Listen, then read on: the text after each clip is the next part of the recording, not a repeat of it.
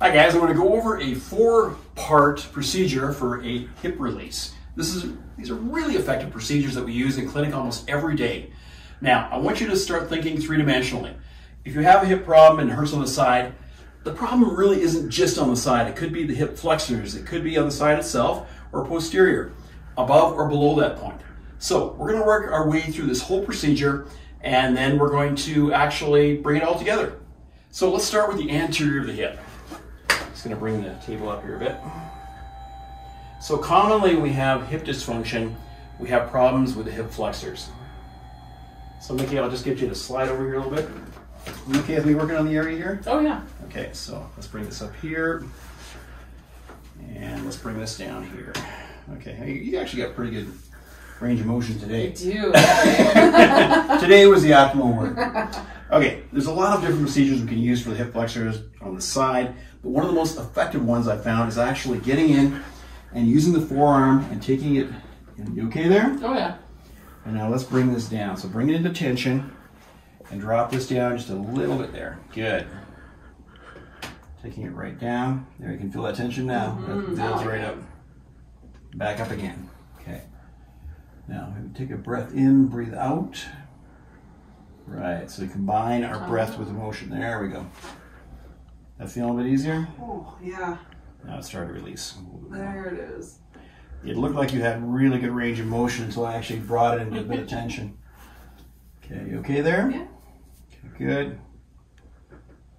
So, anytime we work on hip flexors, we want to make sure that we actually also get the adductors. So we'll go on the inside of the thigh here. I'm just going to work my way around a little bit here. These are the antagonists to the gluteus medius. So if this is tight and contracted, you'll find that the area doesn't actually engage the glutes as much as it should.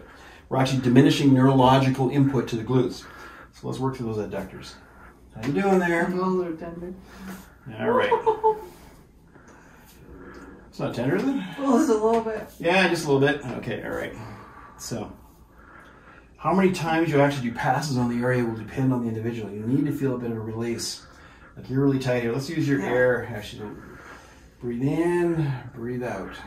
Let it drop. Hold. Drop right down. So now that we've done the anterior section, let's move on to the glute medius itself. So Mickey, I'm going to get you to lie on your side. Just face over, please. Okay, so let's have you bend the bottom one here a little bit. But you're going to take the top one and you're actually going to be bringing it behind here. Okay. Okay? Yeah. So a lot of times we're working on the areas we may actually work and try and loosen that up a little bit in the lower part. How's that feeling in there? Yeah, that's good. Good, good.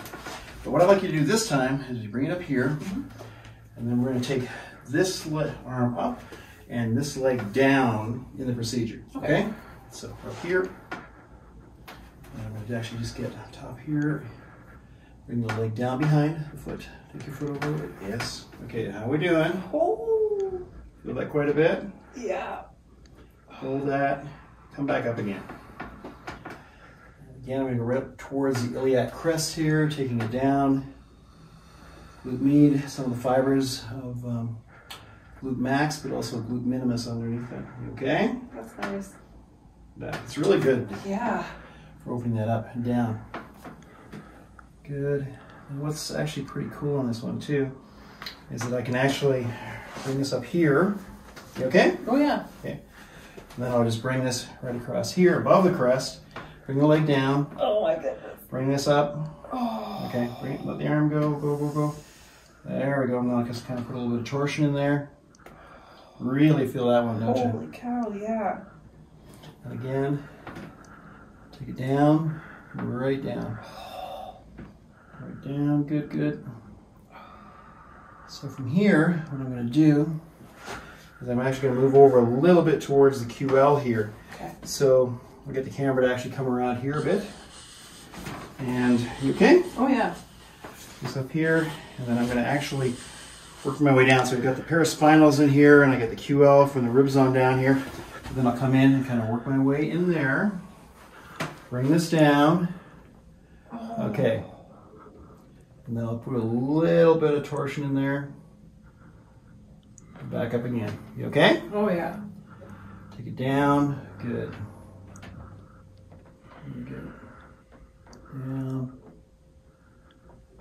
time. Take it down. Right down. Back up. And down. Good. Bring it up. There's one more thing you can do on the side here, is I can just take traction down like this and right down all the way. There we go. So I'm going to pull the arm up here and I'm going to traction down there at the same time the leg goes down. How's that feeling? Really nice. Just feels like it's opening up space in my lower back and in my whole side. Yeah, I can feel your hip just release there a little bit. Oh my goodness. That's good. Back up again. Okay, so now we're going to move a little bit towards the posterior area there. Okay, let's go over the posterior aspect of releasing the hip. Now, it's really important that we can actually get onto the fascia that connects in from the glutes up into the latissimus dorsi. It's really interesting because the fibers actually cross, and we actually have to find a way to get in there and free this up. Mickey, I want to get you to actually go into child's pose, please. Okay. Bring this down over here. Sit right back. Are you okay in that position there? Oh yeah. Okay, good, good, good. So, what I'm going to do if we were treating the left-hand side here is take your arm across here, and I'll get you to back up a little bit there with the camera. Thank you. And so we're going to do a nice stretch from here. You okay there? Oh yeah. No problem there? Not at all. Okay. So what I would do is I'd actually start up working across the iliac crest, see if we can't actually work all the way up to here. We're going to come from both sides here. So there we go. You okay there? Oh yeah. Good. Can really feel that, can't you? Yep. Okay. Now, what I'll do is I should bring this over here. We head down? More? Okay. Right. Yeah, even more. There we go. Whatever it takes to bring you into tension. How's that feeling? Oh. Feel that quite a bit? Yeah. Okay.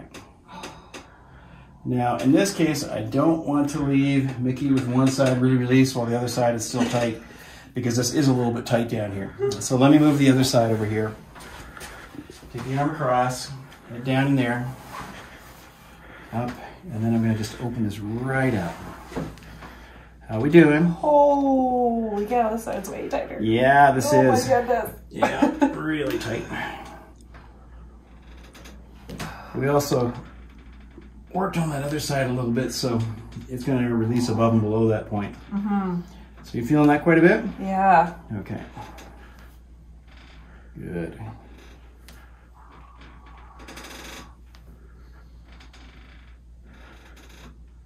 So I mentioned this is a 4-part release. We release the anterior, the lateral side, and the posterior.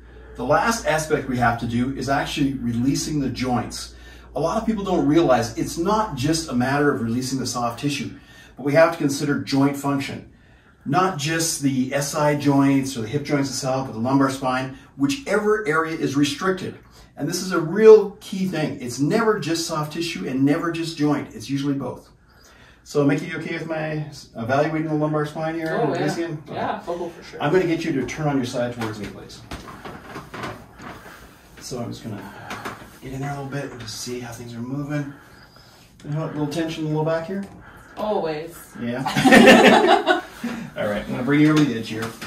So it depends on your scope of practice. We have certain videos that actually show you how to mobilize the lumbar spine without doing manipulation. If manipulation is within your scope of practice, then that's what I highly recommend. Okay, drop this down, over, let it drop down, let it go. Thank you. Other side, please. That release pretty easy. Mm-hmm. But both of these SI joints are not moving too well. No. No. Okay, let's bring this up here. Down, over it. Drop down. There we go. Oh. Way better. Now, there's one aspect here which usually is not addressed very well. Let me just bring the table up here a little bit. And for a lot of people, when they come in, I'll find that if I take their leg through range of motion, it's moving okay, but maybe not quite as smooth as it should be. I want to open up that hip joint a bit. So I'm going to do a little drop move here. You okay there? Oh yeah. See your kind of sticks here a little bit? Yeah, right there. Good. We'll do it a couple times.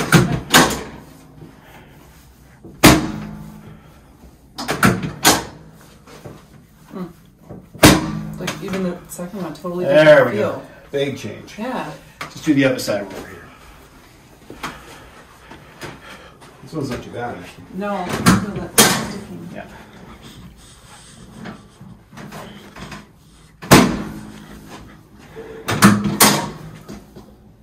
Mind you, though, it's a little freer. Good. So this basically shows you some of the standard procedures we do to open up the hips. Really helps with low back pain, a lot of the chronic issues people have. Extremely effective.